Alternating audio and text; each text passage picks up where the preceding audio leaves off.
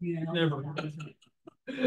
I told her, yeah, there you are where it's hotter, hotter. You know, if it got down to 75, the Filipinos would all put on a coat or a sweater. They thought it was really cold.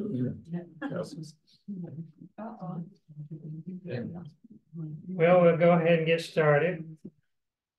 It's good to see everybody here, and I'm just thankful that we're not having freezing precipitation with these cold temperatures. So we've got a blessing there, whether we want to acknowledge that or not. It could be a lot worse. I'll go into the announcements.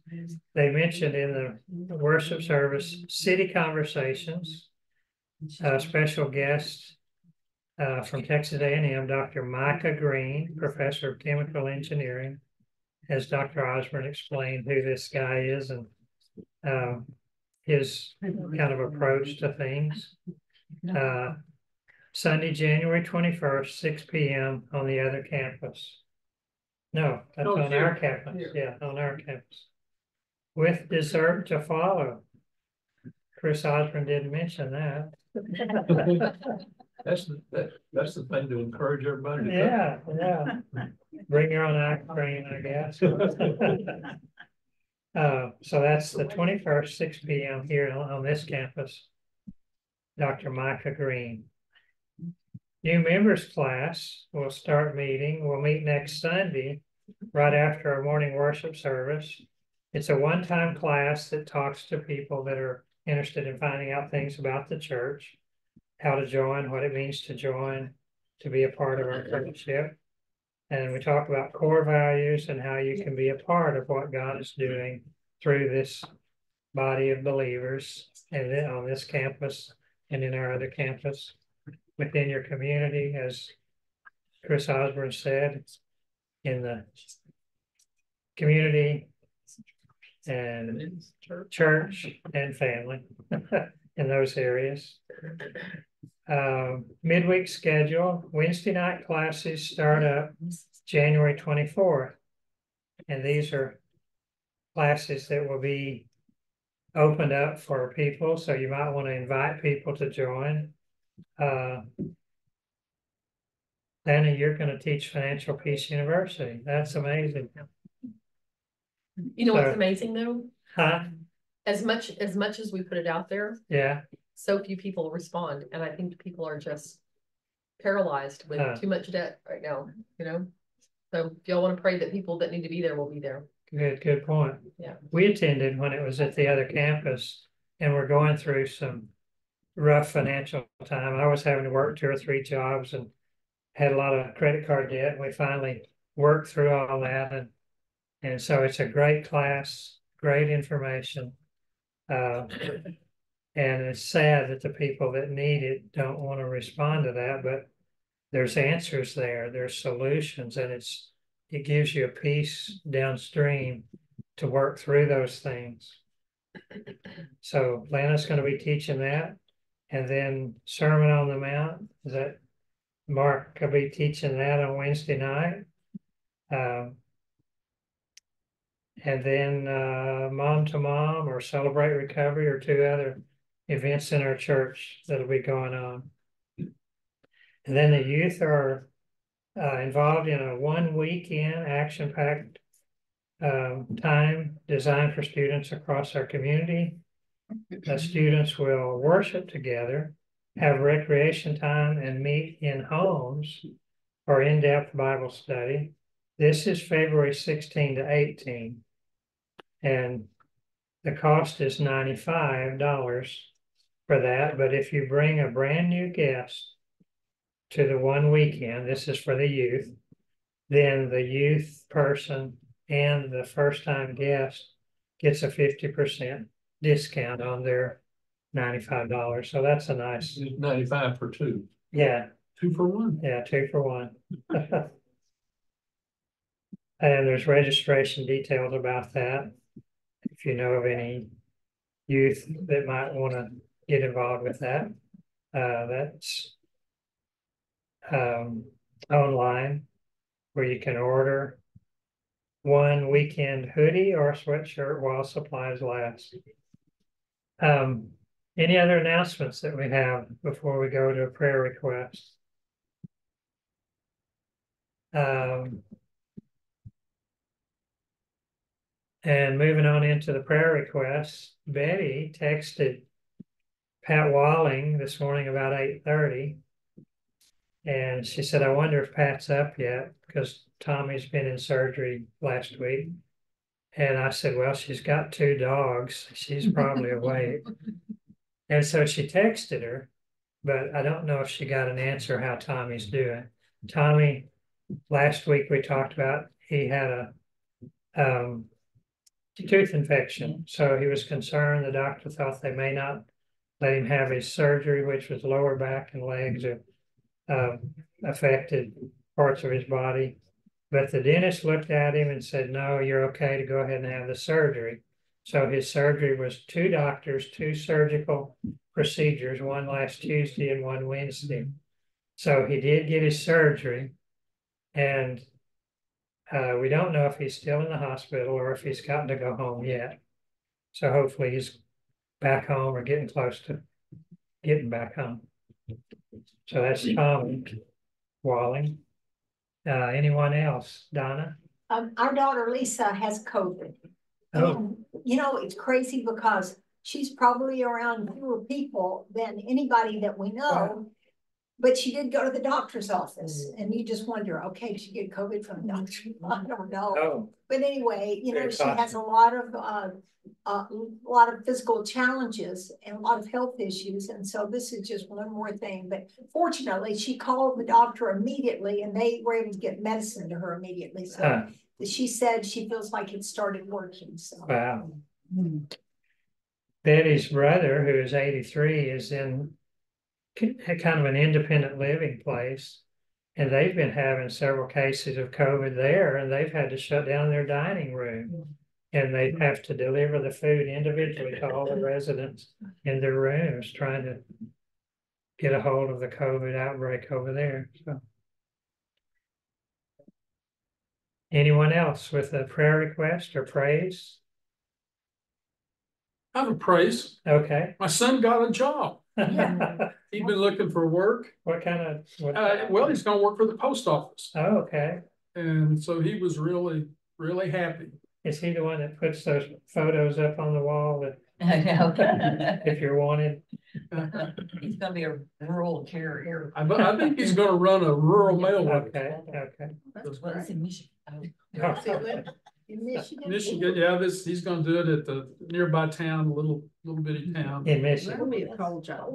Yeah, he's been a salesman Okay. for several years. He said, I don't have to persuade anyone to buy anything now. He said, the job comes to me. I said, that's right. Wow. Snow.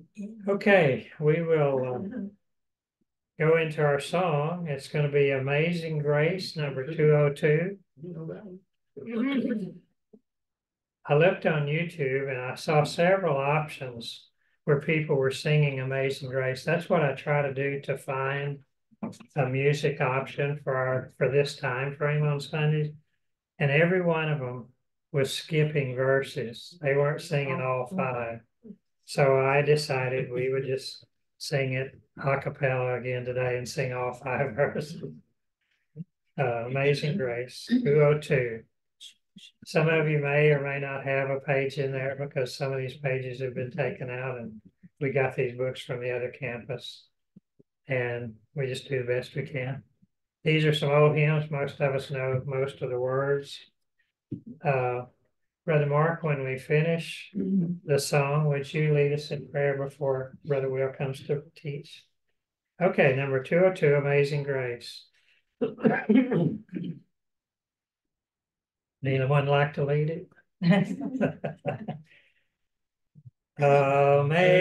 Amazing grace, how sweet the sound that saved a wretch like me. I once was lost, but now was blind, but now I see. 'Twas grace that taught my heart to fear, and grace my fears relieved. How precious did that grace appear, the hour I first believed. The Lord has promised good to me. His word, my hope secures. He will my shield and portion be, as long as life endures. Through many toils, tribulations, and snares, I have already come. His grace hath brought me safe thus far, and grace will lead me home. When we've been there 10,000 years, bright shining as the sun, we've no less things to sing God's praise than when we first begun. Doug, I'm sorry we started. We could have had you do some drumming. And... Not this morning. Disaster. All right, let's pray. Okay. Father, we just thank you for the opportunity to gather and study your holy word.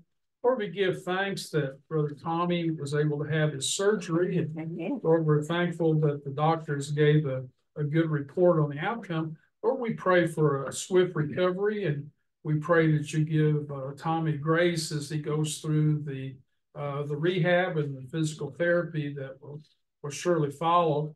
Give you thanks that our son found a new job. And Lord, we're just thankful that you answer prayers and you meet our needs according to your riches and glory. Let's pray that you'll bless Brother Will now as he teaches our Bible lesson. Lord, help us to be doers of the word and not hearers only. We pray in Christ's name. Amen. Amen. Amen. So, yeah.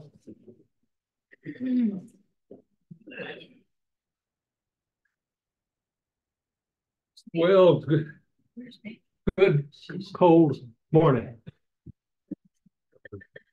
At least we're not having ice water. Yeah. And hopefully we won't have much if we have any. I don't know, does anybody here like stories about old explorers and sailing ships and stuff like that? I always enjoy those. Sure. One of those that starts off kind of that way was Shogun, and it's a ship that the Spanish and Portuguese pretty well controlled and knew how to get to Japan and China. And they protected that. They didn't want the other countries to know how to do that, but that gave them all of the trading from those countries. And this British navigator, and I think it was a Dutch sailing ship, and this British navigator got a hold of a log from a Portuguese ship that had the instructions about how to sail around the tip of South America and back up. And toward the end of that sailing experience, it reminds me of the what was that poem? Water, water everywhere, and not a drop to drink. Water, water everywhere, and ere the boards did shrink. That's what happens to them. They get kind of hung up in a stillness out there in the middle of the Pacific Ocean and drift along for days and run out of food and water and stuff. And many of them start dying. And in fact, all of them are really unconscious by the time they wash up close to the Japanese shore, and Japanese sailors come out and take control of the ship and bring them in. And then it's the story mainly of this navigator and his relationship to the Japanese warlords and stuff. It's if you've never read it and you like that kind of thing, I recommend it highly. But it kind of reminded me, how do you think Noah and his family felt when they finally looked out and saw land? I would imagine it'd be kind of like one of these old sailors that, you know, he's got the guy up in the tip top of the sails and he says, land ho, you know, and they've been sailing, they don't know where they're going or what's there or anything, but, you know, and they're running out of food and running out of water, and they finally land ho, they got the promise of maybe, you know, some solid land under their feet after bouncing around in the waves for maybe weeks and months, and the promise of maybe fresh water and food, and of course a lot of them were exploring and wanting to find riches and gold and such. But Noah and his family weren't after any riches. They were just going to end up starting civilization all over again. And we kind of have some parallels between Genesis 1 and here in Genesis chapter 8, where our lesson is for today. In fact, it starts off, it says, but God remembered Noah. God remembered Noah. I don't think it means that he forgot him. I just think it means basically that it was time for him to do something with Noah and get this new civilization started. He had destroyed the old civilization because it was so exceedingly wicked.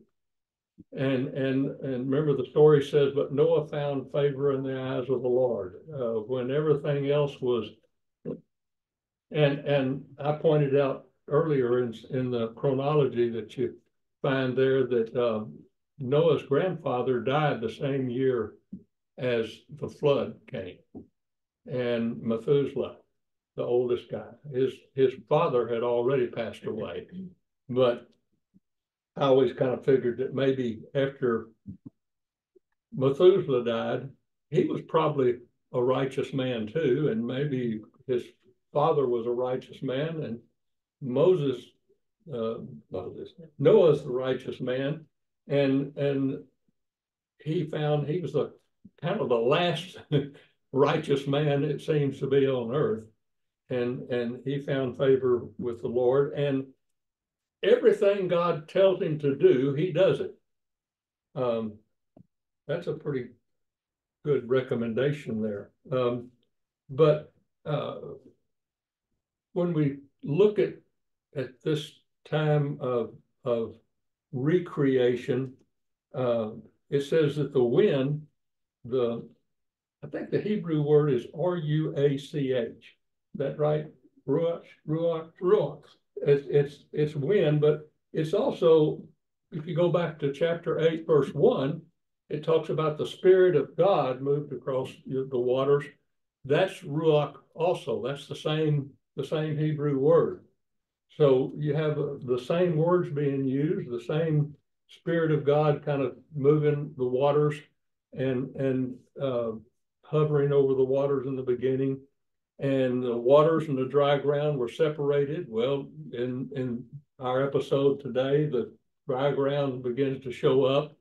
And then on both accounts, the vegetation appears, and the birds and animals and humans follow in order. And when you've got dry ground finally God tells Noah and his family to leave the ark and take all the animals and go. So that's where we are today. And our lesson really starts down in verse 10. Genesis 8, verse 10 to 14. Anybody have that? Want to read it? Genesis 8, verses 10 to 14.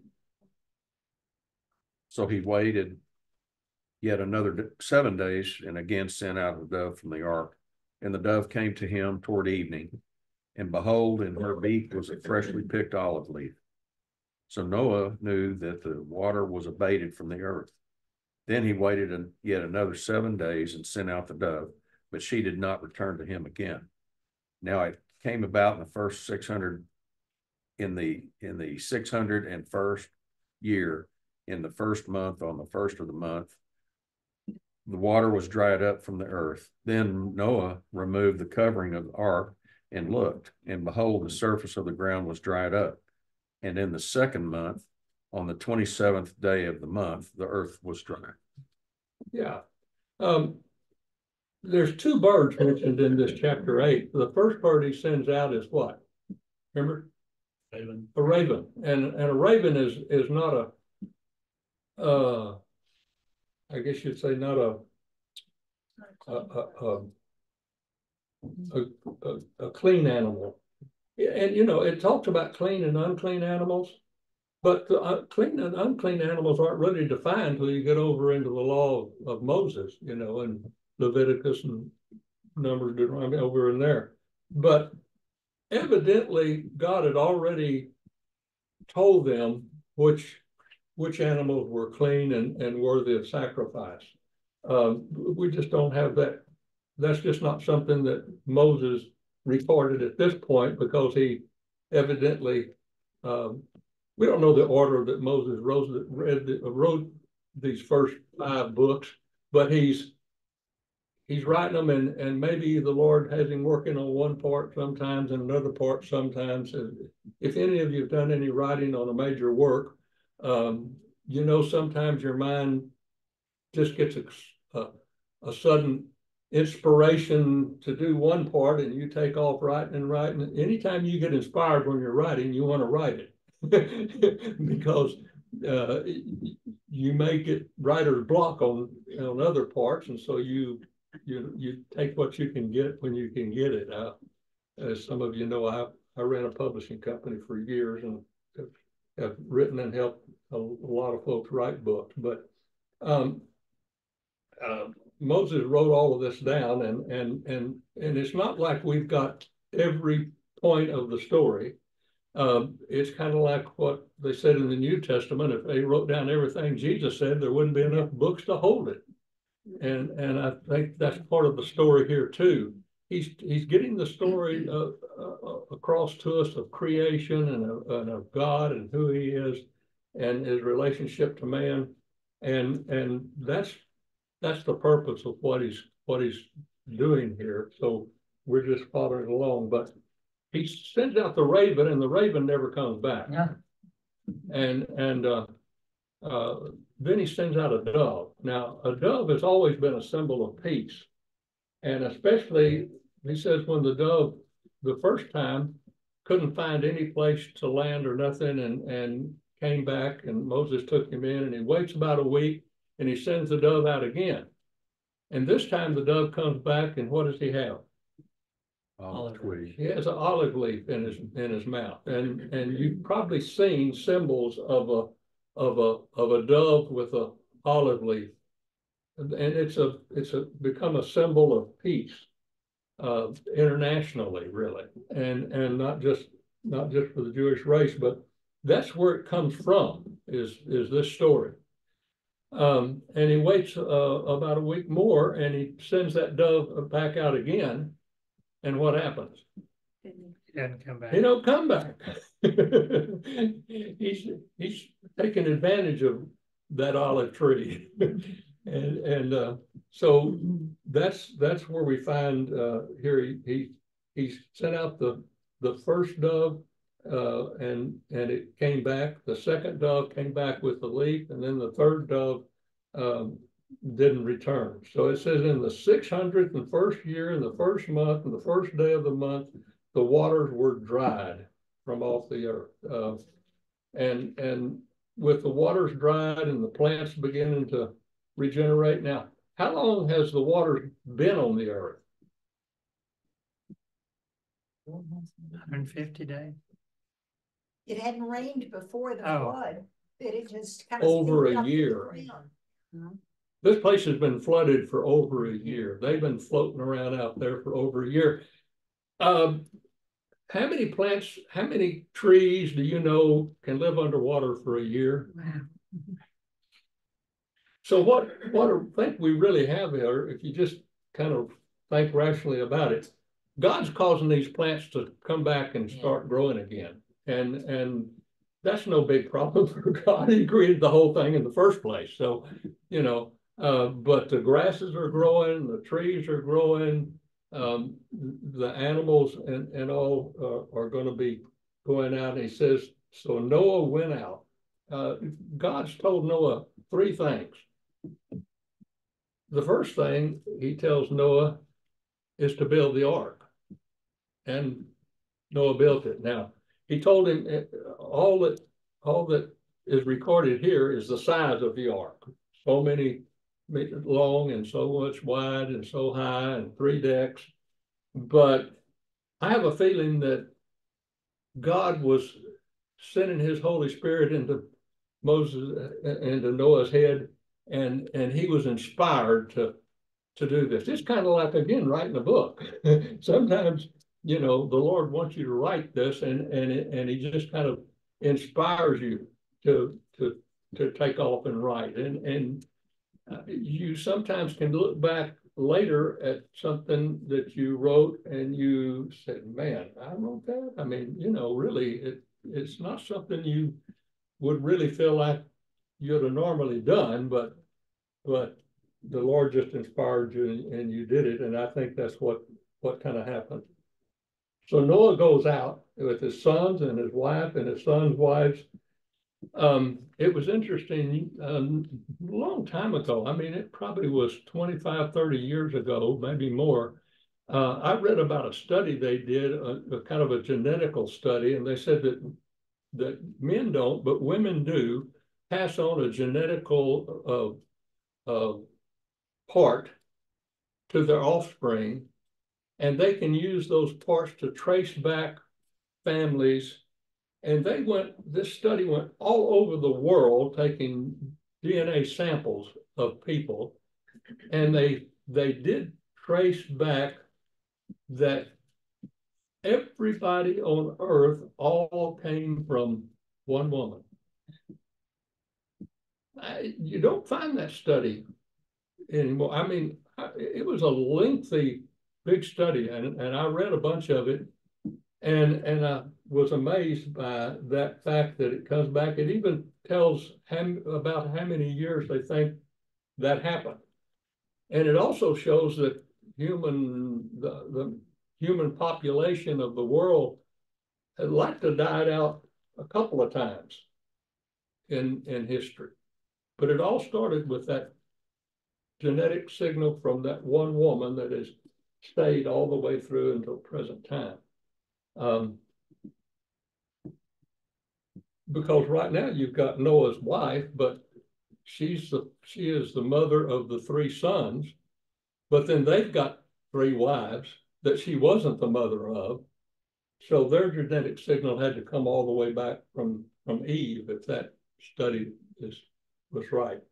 If anybody ever finds that, would they please let me know? I've looked for it. I looked for it when I was studying for this lesson, but I couldn't find anything. I kind of have a sneaky feeling that a lot of the scientists have tried to get rid of that because it makes too much biblical sense.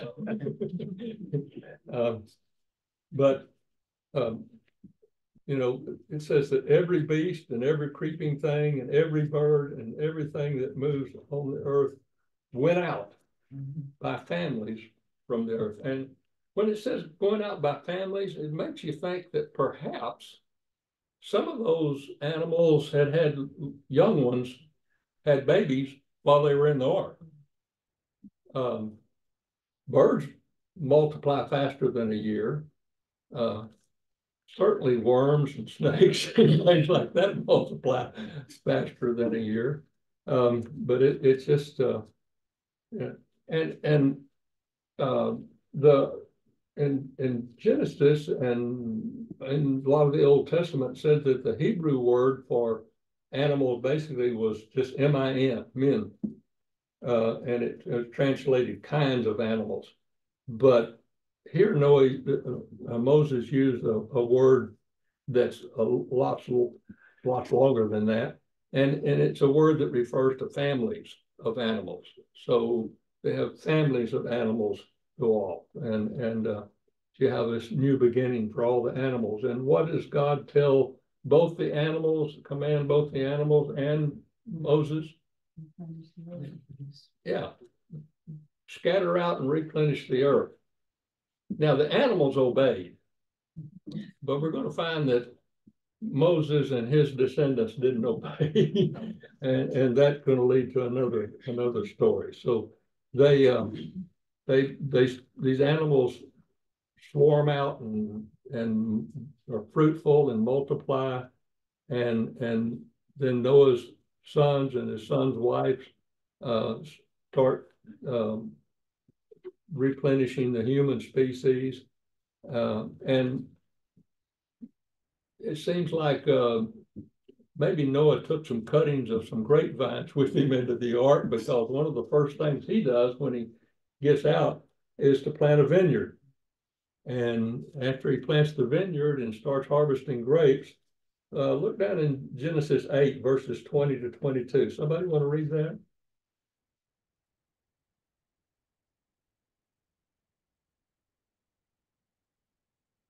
Verse 20 to 22. Then Noah built an altar to the Lord. He took some of every kind of clean animal and every kind of clean bird and offered burnt offering on the altar. And then the Lord smelled the pleasing aroma. And he said to himself, I will never again curse the ground because of the human beings, even though the inkling of the human heart is evil from your youth onward.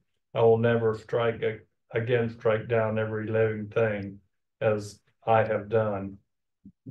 As long as the earth endures, seed time and harvest, cold and heat, summer and winter, and the day and night will never cease.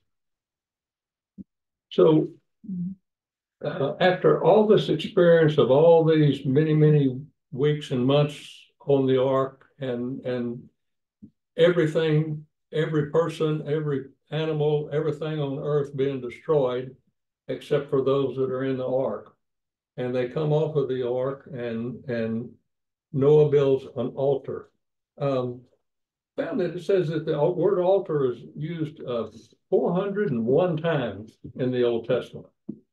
And this is the first one. Now you have Cain and Abel offering sacrifices. We have that story, but it doesn't mention an altar in that story. So this is the first time that an altar is made. And you can probably remember a lot of stories on where Abraham and Isaac and Jacob and all do altars. But this is the first one. So in the Old Testament, that word for altar also can mean a slaughtering place, because altars involved a blood sacrifice. And so while Cain and Abel brought offerings to God, this is the first one that's mentioned. And he gave the clean animals and clean birds. In Genesis 7, verses 2 and 3, Noah was instructed to take 7 pair of the clean creatures. We have early on the story, he's supposed to take 2 by 2, and he does. But then of the clean animals, he took 7. Now, I'm not sure whether that was 7 more or just 7 together, but the 7 then gave him the ability to take one of each of those and make a sacrifice. And that's what he did. So, and he offered the burnt offering. Most of these things in Hebrew, offering, burnt offering, all have to do with ascending to a high place. It seems that most of the time altars were made on top of hills or maybe up on the side of a mountain. So it was a places of worship just got to be called a high place. Even I think the temple in Jerusalem was referred to as going up to the temple. Of course, it was up too. Jerusalem kind of sits on a mount, and it's nearly everything around it. You got to go up to get to that part of Jerusalem up there. So, and it talks about that when the Lord smelled the pleasing aroma. Do you think that really means that God smelt the burning flesh and like that physically? I don't really think so. I think what he's saying, it's a pleasing, and the same language is used all through the Old Testament. And I think it's pleasing because they're obeying and doing and worshiping God as God wants them to do. And that's pleasing to him. It's always pleasing to God, I think, when we have him in his right place in our heart and lives. That's what pleases it. It's not that we come to church every Sunday, or it's not that we give $1 million or something. That's good if that's what God lays on your heart and you're being obedient in that way. Thank you for doing that, by the way. I wished I had $1 million. Yeah. But what's pleasing to God, that pleasing aroma to God, I think, is that obedience and that worship and that being right and righteous before God. Noah found favor in the eyes of the Lord, not because he was just a great guy or something, but because he was one of the only persons left on earth that was really worshiping God and honoring God and putting God first in his life. And one of my friends had a series of just kind of novel type books that tried to, telling the Old Testament stories in these novel type books. And they have in the story about Noah and building the ark and all that, they have all the people coming around and making fun of him and his sons and laughing and jeering at them and all because, it had never rained. And here he is building an ark up on a hillside and it's too far from the river or the sea, he couldn't get that big thing down there. And they all just, and he keeps preaching to them for 70 years. The Old Testament story tells us that he preached to them and they wouldn't listen. He's trying to get them to repent but God, smells this pleasing aroma. And I think that pleasing aroma just speaks of Moses satisfying God's requirements and avoiding his wrath. And it says the Lord said in his heart. Now he wasn't talking to Noah, he was talking to himself. He says that he's what? I'm never again going to curse the ground. He had cursed the ground back when Adam and Eve sinned. He cursed the ground further when Cain killed Abel. And now he says, he really cursed the ground in the sense that when he sends the flood and destroys every living thing on the land. By the way, it didn't say he destroyed every living thing in the oceans and the waters. So I guess maybe whales were around before and after. I like whales. But he said, I'll never again curse the ground. And he, he knows that Moses and his sons and their wives are still part of the fallen people. They are still going to have that sin problem. Just because Noah found grace in the eyes of the Lord doesn't mean he was sinless or perfect or his descendants were going to be any better than all those people that were destroyed. God knows what's going to happen. But he knows that in the intentions of man's heart is what? Was it verse 22 say? Evil from you. He says, for the intentions of man's heart is evil from his youth. So I've always said, if you want to know how the nature of people are, put one really nice toy in between two babies. They will almost tear each other to pieces if they could, to fight over that one toy. There's no cooperation, and that's just the way people are naturally. If we're doing things good, sometimes it's the only reason a lot of people do anything good is for the recognition or something that it brings them. Their heart is so often not good. And that's just the reality that we have as being fallen people. So the intentions of man's heart, that sinful condition of the world hadn't changed after the flood. And so the consequences of Adam and Eve's sin is going to just continue. And we get to that really easy and fast because we have the Tower of Babel story that comes on real quick here. And you know, people didn't scatter out over the earth. They all went and built this great city and decided they'd make a tower that would reach into heaven so they could be just like God. No. But he says that so long as the earth exists, he will not bring another flood. He will not destroy humanity flood. This flood had interrupted the natural order of the world, and I think including the seasons and maybe even the sun and the moon. And God says, no, this is not, I'm never going to do this again. That's the one-time event. So long as the earth exists. But there's going to be a day, and that's what it implies real clearly there. There's going to be a time and a day when the earth is going to exist, it ceased to exist.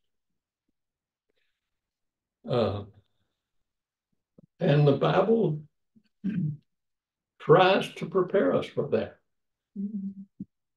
So, any comments?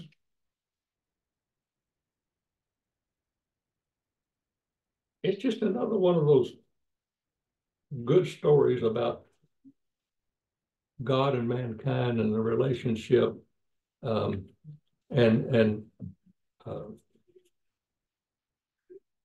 we can see what happens in the past. I don't know if any of you read and follow.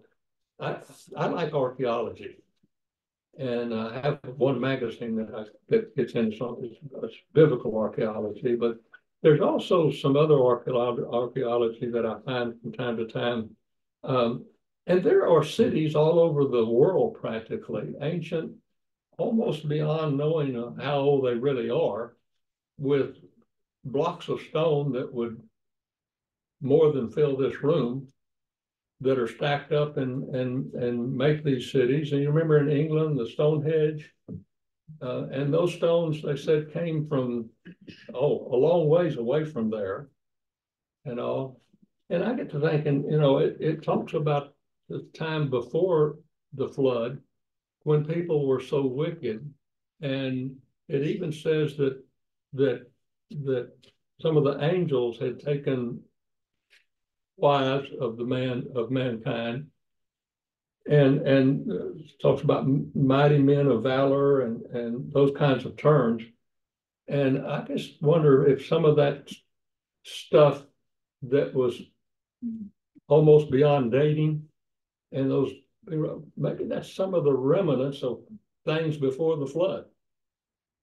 I don't know. It's just been interesting. It's just interesting because the archaeologists agree to disagree about a lot of those ruins and things. But I think the whole thing out of this, you know, we just need to strive to be like Noah and do what we know we ought to do to please God. And unlike Noah, we've got God's word. We don't have to wait for God to speak to us, like we've heard at least the 3 times here that God spoke directly to Noah, told him to build the ark, get in the ark, and then get out of the ark. But God's word can speak to us daily, especially when we read it prayerfully. So we've got a lot better situation than Noah had in that sense. And God's Spirit wants to work in our hearts and lives.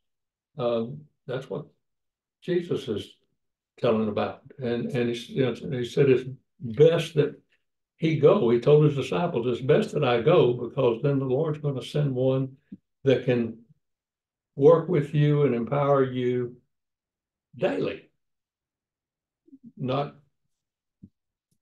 just every great once in a while. So I think that's kind of the bottom line to this story, is that while the sinful condition remained, God continued to work with mankind, and he continues to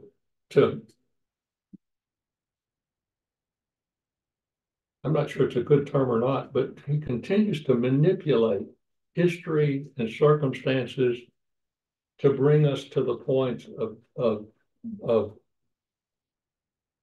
him doing his will. It's amazing to me. I like Old Testament.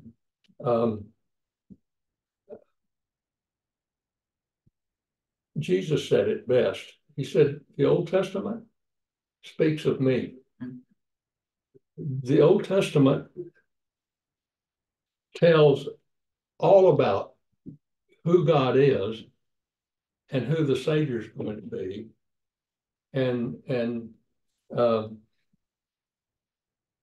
the stories that keep on going, like this story here, just tells us more about God and who God is, and how we need to relate to him. And basically kind of a warning, in a sense, of when you don't relate to him in the right way, there's probably going to be some bad things that are going to happen in your life. And it won't be because God's bad. It won't be because he's mean. It'll be because he loves you enough to try to turn you away from doing those bad things. It's kind of like my mom used to say, this is going to hurt me more than it hurts you. When I misbehaved, sometimes I got a good paddling. And frankly, I don't think one of those paddlings hurt me long term at all. In fact, it probably did me a lot of good. And I kind of wish, as an old educator, that people would start bringing some discipline back to a lot of our young people, because I personally think that we're sending them right down the road toward Noah's day when we don't. Yeah. Any other comments? Well, let's continue to pray for Tommy and I have an update from, Yeah. would you like me to share that? love to hear. Sorry I couldn't be in here. Gonna put on a help with the children hat again. So I've been talking with Pat almost every day, and the surgery went well. She would not let me come up there. I was begging. No. So this morning I texted her and she said, how I wish I could say he's doing great, but he's in pain this morning. Good thing he slept all night. He came home yesterday, so he's home. It was a very long day for both of us. I'm doing the ice therapy on his back. This is supposed to help. I want to thank everyone for your love and prayers. but no visitors yet. So keep praying for them. And did we talk about tailgate at all? Did we? No. Okay, so the 11th of February is the tailgate Sunday to honor, we had done it, they switched back and said, let's just celebrate the fall and college football and high school football. And okay, well, let's change it back. This year we're going to go back to the Super Bowl. So that's why it's February 11th.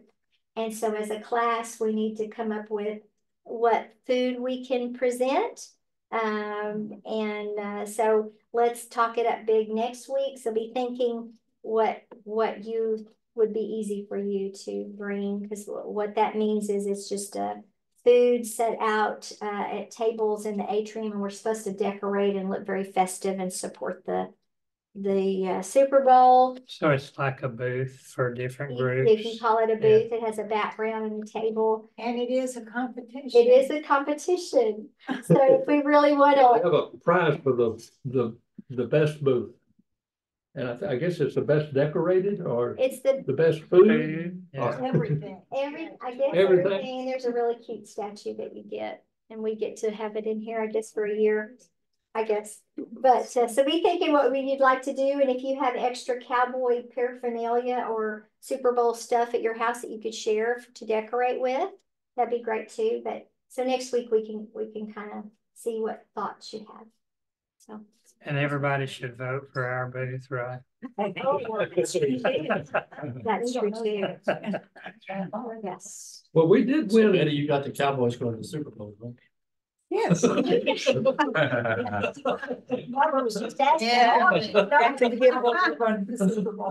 don't know what to say.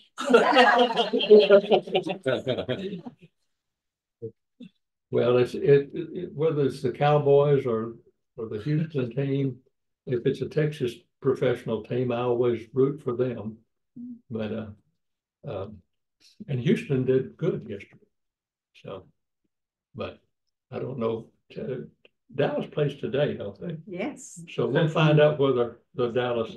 At least they don't have to play in whatever it was, 2-degree weather. Oh, Yeah. mercy. That game last Well, they night. had to cancel that one game. Yeah. Well, they Because, didn't cancel and that last night. they showed the camera looking out across that field, and it was almost a whiteout. Yeah. I mean, you could hardly see anything out there. The one in Buffalo, they had to postpone because of the blizzard. Yeah, when you postpone things in Buffalo, you know it's really bad. But Buffalo is one of the snow centers of the world, I think. Lake effect snow. Yeah, that lake effect snow, because they get dumped on by the foot. Well, but when you have a team like Miami who has to go up into 0 degrees and play, I thought, yeah, that was probably a game changer right there. Well, fortunately, a lot of those boys, even though they're playing for the Miami team, they're from up north. Yeah, but the quarterback is from Hawaii. Yeah, that's correct. He was. I guess you just bite the bullet. Yeah, well, they lost. They did it all right. They bit the dirt. Bit the ice in that case. That's right. Lord, we do thank you for the day. We thank you for the fellowship. We thank you for your word. We thank you for all these stories in the Old Testament that help to tell us more about you and who you are and how you want to relate to each of us. We just pray that you help us to keep our relationship with you in mind, that we would stay close to your word and close to you in prayer and continue in fellowship with other Christians and help us to be good witnesses in the different places we go and the people we know and people we meet. We just ask it all in Jesus' name. Amen. Amen. Amen.